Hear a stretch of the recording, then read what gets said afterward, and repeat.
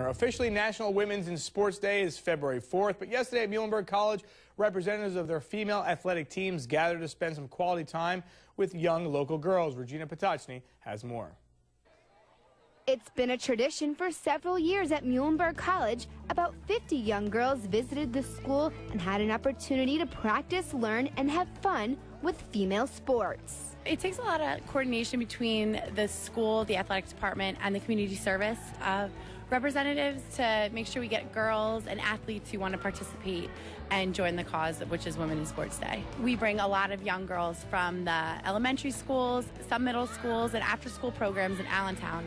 Bring them here and let them play all the women's sports that we have on campus, and just let them interact and learn a little more about women's collegiate sports and just hang out with the athletes. I just think it's a good opportunity.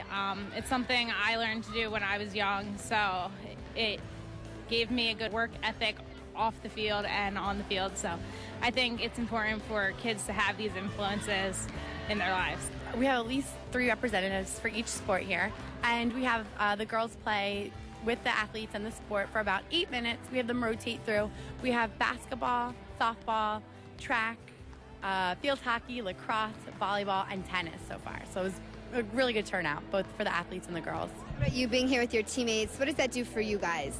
I think it gives us another way to connect. It's always important to have that connection on the field, but off the field is just as important, and this just helps us bond even more and helps us bring our game off the field together, so it's nice. Not only did the college athletes benefit from the afternoon with the girls, so did the participants. They're nice for taking the time out of the day to help us, and that we like to thank them for helping us learn different sports.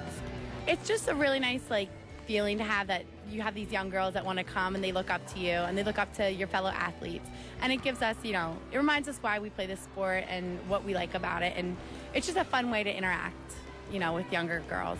I'm learning basketball, I'm learning tennis, and I'm learning that new one over, and I'm learning softball.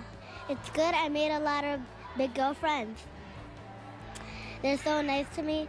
I just can't stop being nice too. We've been doing it for quite some time, and it's a really good tradition to have, and I'm really proud that Muhlenberg does this every year.